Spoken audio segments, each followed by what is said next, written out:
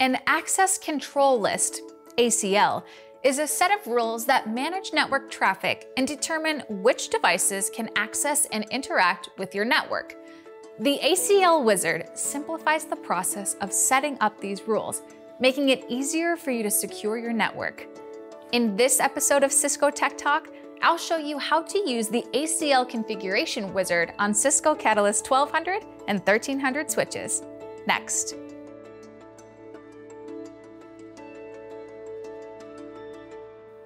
To use the ACL Wizard, navigate to the Configuration Wizard's menu.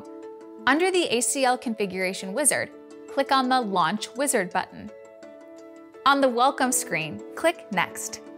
Select the ACL from the drop-down menu. For this example, I'll choose New ACL, enter the name, and type ACL1. For ACL type, you can either select IPv4 or MAC. MAC-based ACLs are used to filter traffic based on the Layer 2 fields. IPv4-based ACLs are used to check IPv4 packets. I'll select the IPv4 option. Once you've made your selections, click Next.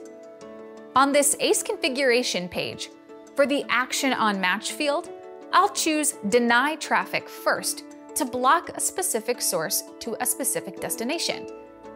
For the protocol, any IP is selected, and for the source IP address, I'll choose User Defined and specify the IP address in the source IP value field.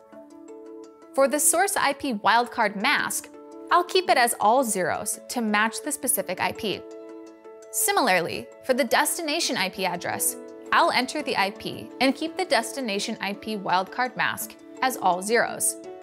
Once done, click Next, and you'll see a pop-up window to confirm that the rule will be created. Click OK to continue. As you can see, the entry has been added. To add another rule to permit all other traffic, select the Permit Traffic option under Action on Match. In my case, the protocol is any IP, and both the source IP and destination IP addresses are any. Click Next to proceed, and then click OK to confirm. The entry has been added, and the rules have been created under the Rules table. Click Next to navigate to the ACL Binding section. There are 3 options for the binding type. You can bind to a physical interface or switch port, bind to VLANs only, or have no binding. I'll bind this on a switch port. To do that, select a port. I'll choose 13. When binding this ACL on a switch port, the ACL will bind as an input ACL. The default action for the ACL is Deny Any. This is applied to that port when binding the ACL via the ACL Configuration Wizard. Click Apply. As you can see, the changes were applied successfully. Click Finish, and the ACL configuration is done. To view the new rules on the switch, navigate to Access Control and select IPv4-based ACL. Select IPv4-based ACE from the menu to view the entries that have been added. For me, the entries are to deny traffic from a specific source to a destination and to permit any to allow other traffic. As the ACL has been bound to a port, navigate to the ACL Binding port menu. Under port 13, you can see that the ACL has been applied as an input ACL. The default setting is to deny any access to that port.